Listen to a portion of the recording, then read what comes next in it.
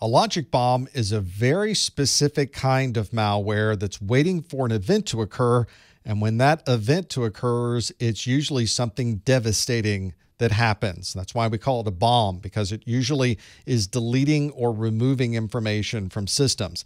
This is something that's often left by somebody who has a grudge. Maybe it's someone who was fired from an organization or somebody that would like to do harm to another organization. These are often time bombs where you're waiting for a particular date and time to occur, and that's when the bomb goes off. Or it may be based on something that a user does. It waits for a backup process to occur, for example, and then the bomb goes off. This is very difficult to identify because it won't match a known signature that might be an antivirus or anti-malware software, and it's usually installed by somebody who has administrative access to the system. One example of a real-world logic bomb occurred on March 19th of 2013 in South Korea.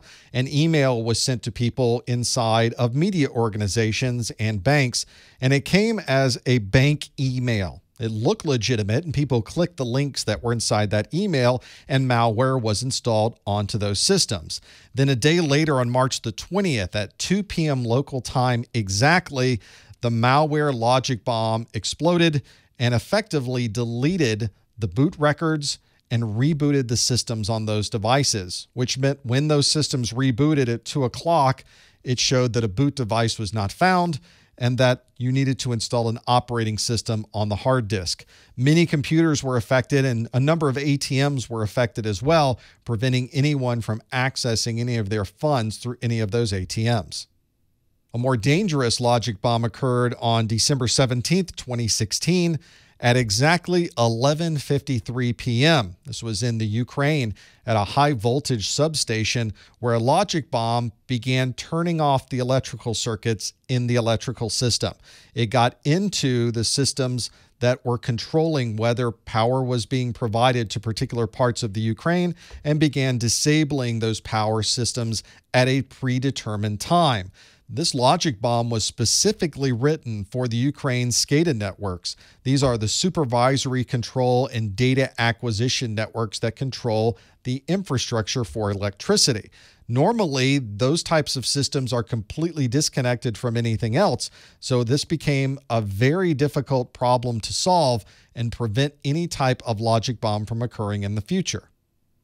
Since it's difficult to identify a logic bomb using traditional antivirus or traditional anti-malware signatures, one way that you can stop a logic bomb is by implementing a process and a procedure for change. You know that this system is not going to change unless someone has gone through the process for change control, and then you have to monitor that nobody has made any changes. If a file changes inside a SCADA system, it should alert and inform you that changes have been made. If there's a host-based intrusion detection, for instance, Tripwire is a very common piece of software for that, it can identify the administrators that somebody has changed something on that computer. And of course, you can provide constant auditing of these systems so that you can perform your own tests to make sure that nothing has changed with the operating system or any of the applications that are running on any of those devices.